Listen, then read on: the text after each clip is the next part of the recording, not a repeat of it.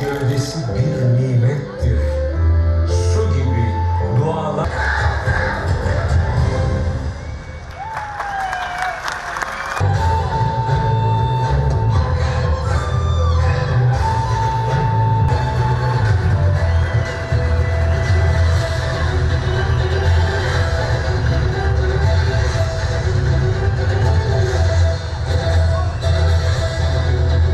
Salgınla bir erteleme olmasına rağmen 2022 yılında Türkiye Cumhuriyeti'nde İZNİK'TE gerçekleştirildi.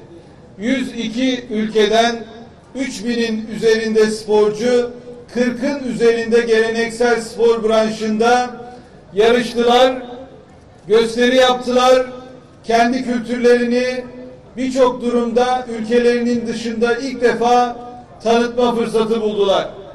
Geleneksel spor ve oyunların yanında geleneksel el sanatları, dünya mutfakları, geleneksel halk dansları, sahne gösterileri çok renkli bir gösterimle burada yerli yabancı misafirlerimizle buluştu.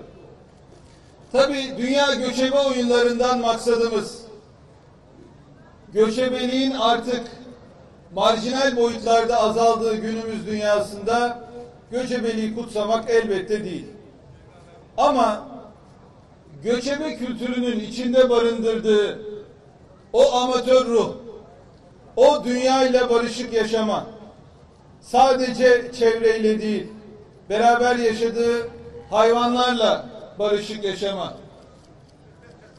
cana, canlıya, hayata daha çok değer vererek yaşama ve çatışma durumunda kalındığı zaman çatışmayı değil, yer değiştirmeyi tercih ederek huzuru arayan bir dünya ile ilişki.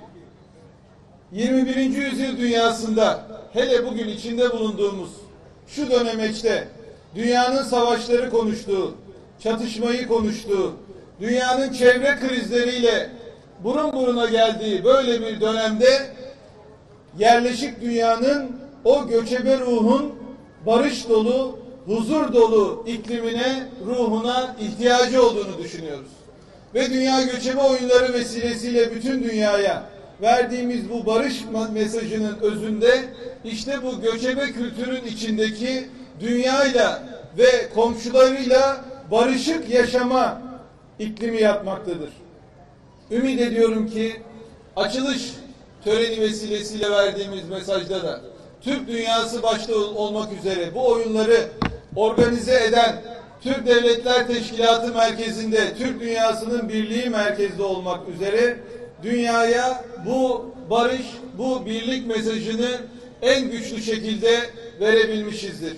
Ve bundan sonra Cuma akşamı spor bakanlarımızın yaptığı toplantıda aldığı kararla 2024 yılında bu oyunların Kazakistan'da yapılacağının da müjdesini buradan vermek istiyorum.